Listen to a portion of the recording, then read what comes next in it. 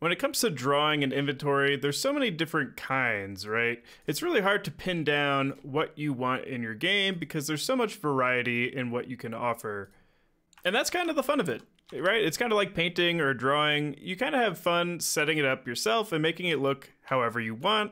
And in my last video, I showed you how to actually create an inventory system. So in this tutorial, I'm going to show you how to set up one pretty fast that's pretty basic. And you'll notice at the top of my screen here, I have a simple little inventory here.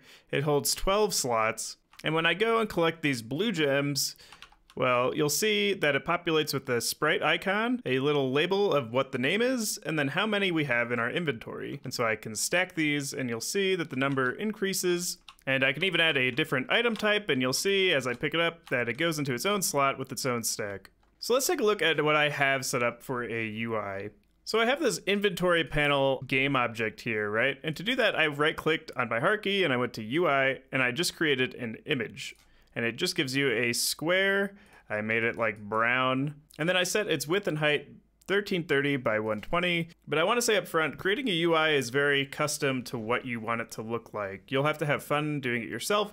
You don't have to match mine exactly. In fact, I highly encourage you to do it yourself because I just made a quick, dumb example just to show you guys. But part of the fun of doing this is to do it yourself. Anyway, okay, but on our panel, it's just an image right now with no sprite, right? So it's colored brown. And then you'll see here, I added this grid layout group component. Just hit add component and you can find it. I have my cell size to 100 by 100.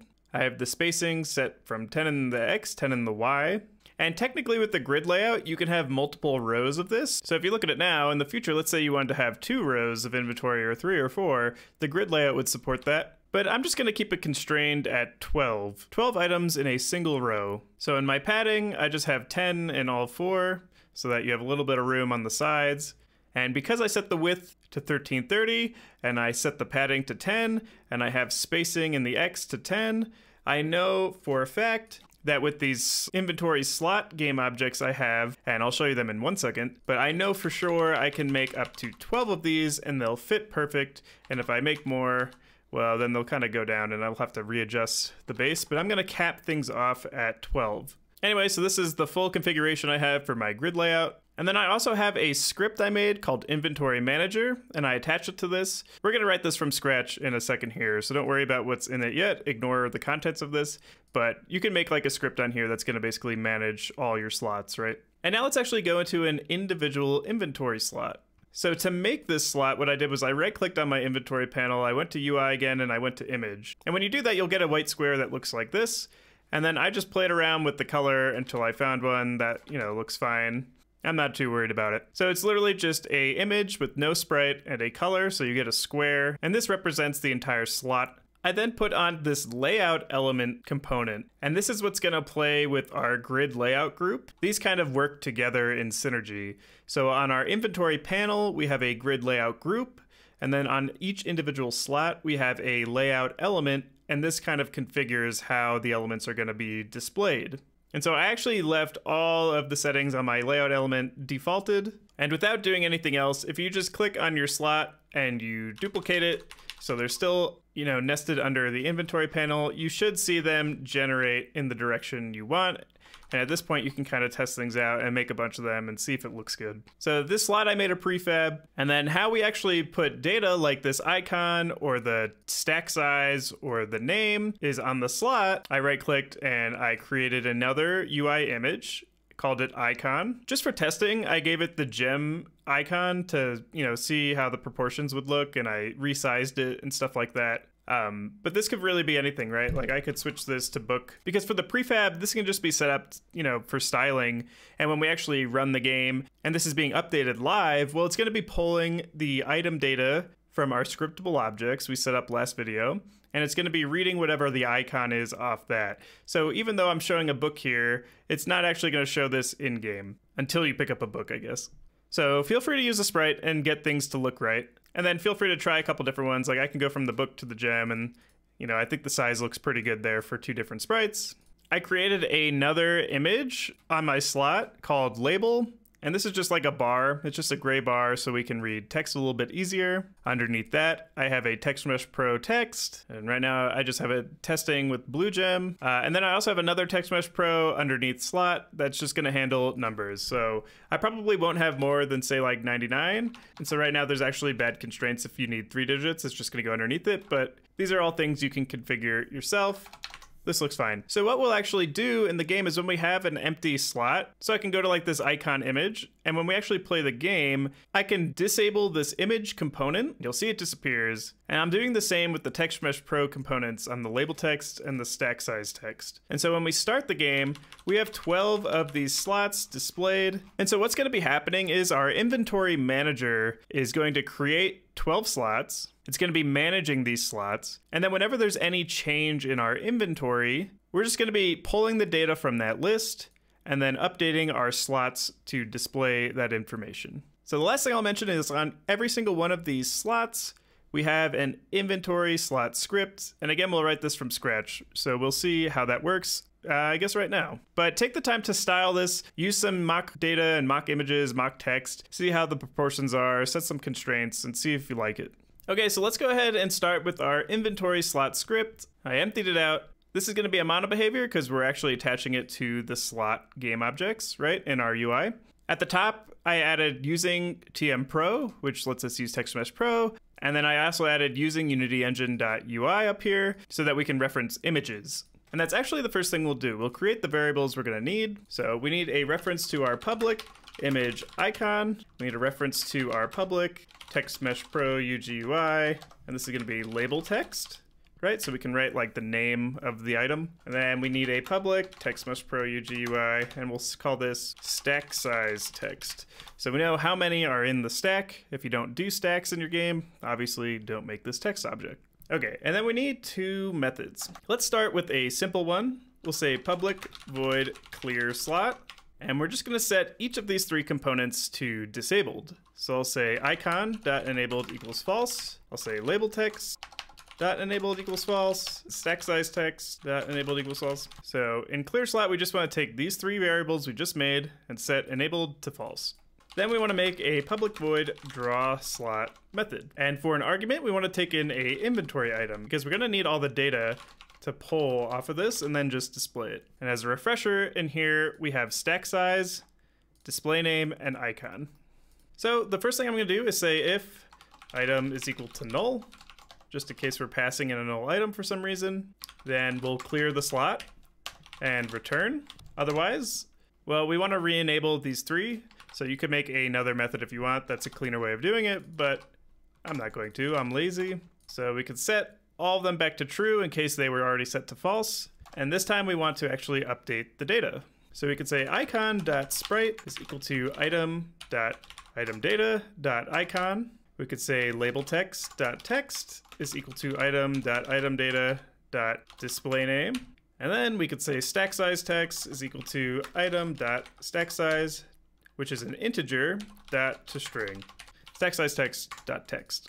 There you go. Right, so this is very simple. We're literally just enabling it, which is one way of handling it, and then we're just setting the data to the appropriate fields. Super basic. That's all we need to do in this inventory slot. It's just going to know how to set itself, whether there's an item or not. Okay, and then on this inventory panel, again, I'll mention it, I have an inventory manager script. Let's open that up. And so in here, there's 2 things the inventory manager really needs to know how to do. It needs a reference to our slot prefab. So we'll say public game object slot prefab. We need a public list of inventory slot. Call this inventory slots. Instantiate this to a new list of inventory slots with the capacity of 12. Because I only want to make 12 of these just in my example, but this doesn't have to be what you do. Okay, so then the first method we want to do is to be able to reset our inventory back to 0. So for that, what we could say is void reset inventory. And how we have it set up, right, is that all these slots are a child of our inventory panel. And so what we can do to delete all of those, if we wanted to do that, is say for each transform, and I'll call this child transform, in transform, which is kind of weird to read, but we're basically just saying get every child game object that's found underneath our inventory panel. And this allows us to say destroy child transform dot game object. And this will basically delete all the slots we have created. And then after we do that, we just want to say inventory slots equals new list of inventory slots 12. You could also clear it. But we're basically just going to reset the list and destroy everything. And so that's how we reset our inventory.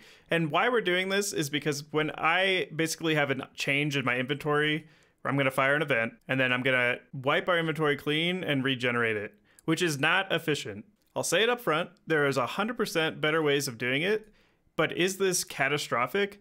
No. We have 12 slots I'm displaying here. It's not a big deal. The fact we have to do this, it's going to be instant. Yeah, there's better ways of doing it. I don't care. The downside to this approach is every time we have a change, even if we're just increasing the stack size by one of the same object, well, then we have to destroy everything and regenerate all 12 slots and update them. And that's a lot of, wasted work. But the advantage to this is it actually is like a catch-all, because regardless of if we're doing, an increase to the stack size, or we picked up a new item, or we've removed an item, it's just going to handle all of those cases in a single method. And that's totally what I want. I don't care. If this was a bigger inventory, I would be more concerned about it, but I'm not.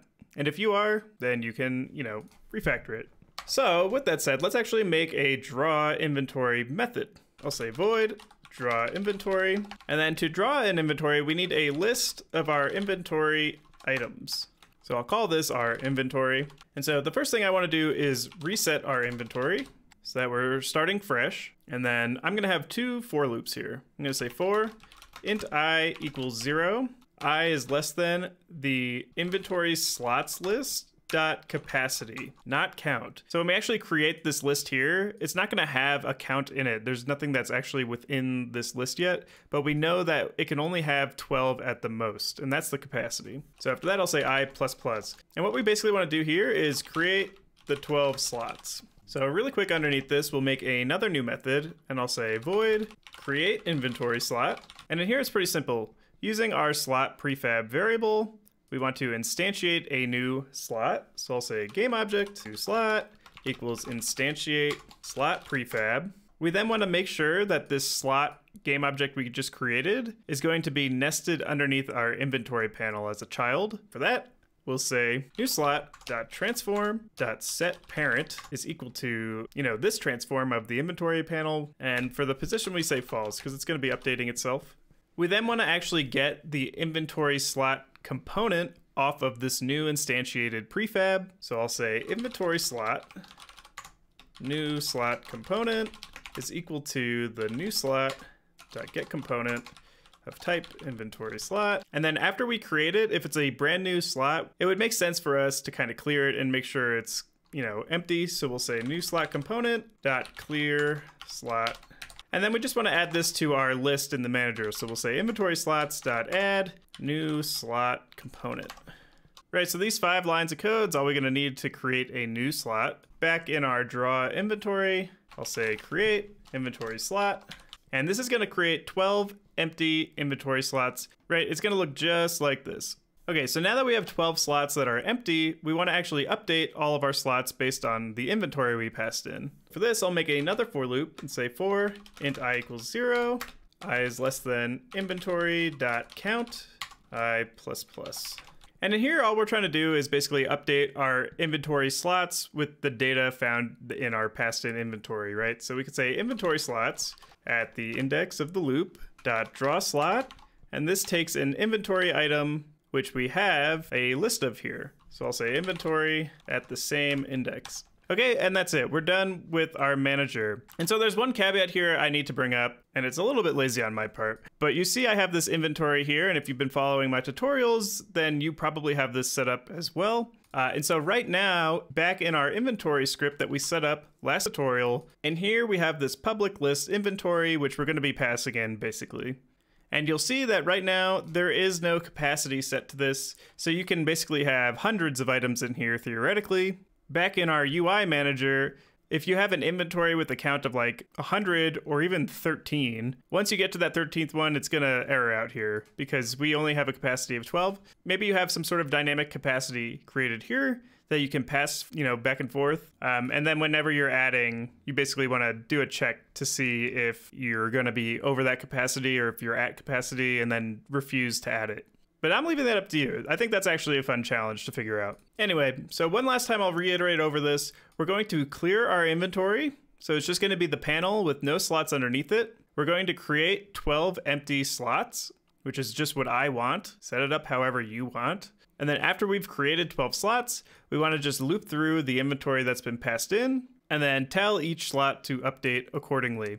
So coming to the inventory script that we set up last tutorial, what's going to be new in this script? Well, I created this public static event that has an action delegate of type list of inventory items, right? I talked about events and delegates last episode, and I called it on inventory change. This action could also be a delegate you set up, however your game is structured. Feel free to make it work for that. And so we want to fire this event whenever there's a change in the inventory, obviously, based on its name. And you'll notice we need to pass in a list of inventory items, which we have right here. We have a public list of inventory item called inventory on this script. That's what we're going to be passing in. And going back to our inventory manager where we actually, draw our inventory out, well, it takes a list of inventory items. So that's how everything's going to line up. So where do we actually want to fire this onInventory change event? Well, it makes the most sense to do it when we add something to the inventory or when we remove something from the inventory.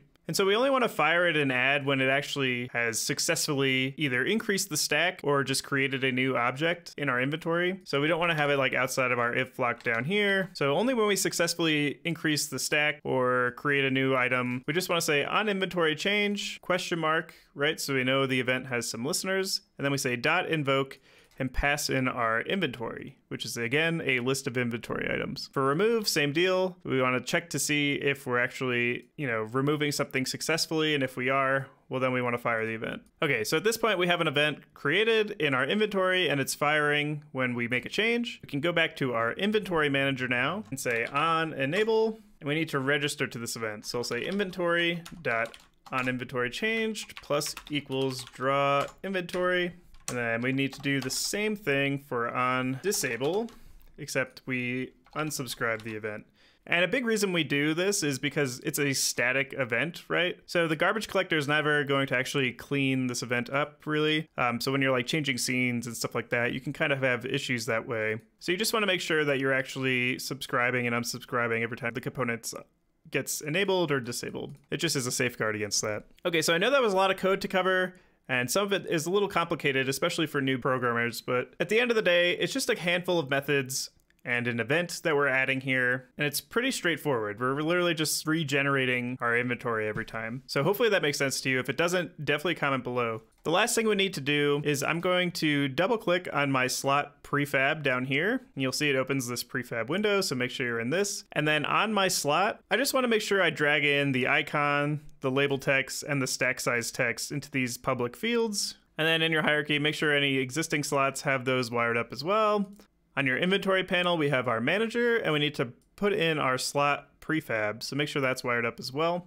And now, after all that work, we should now be able to collide with our objects. It'll increase the stack, and when we walk into a new type of object, well, it'll do the same thing. Again, you should be able to fill this up at your leisure. And so this is a simple example of an inventory UI. You can now expand this out on these slots by, registering mouse events on it, or if you're using a controller, you'll have to have some sort of way to interact with this. So you can like remove stuff or show a tooltip. But again, a lot of this is how you want your game to play out, what your UI and UX for your particular game is going to be. This is just one simple way to interact with our inventory through an event and display some data. So I hope you enjoyed. Comment down below ways you like to handle this, or if you think my way sucks, or if you have a better way. I'd love to hear it. I'd love to engage. Like the video if it helped you out, and I'll see you guys in the next one.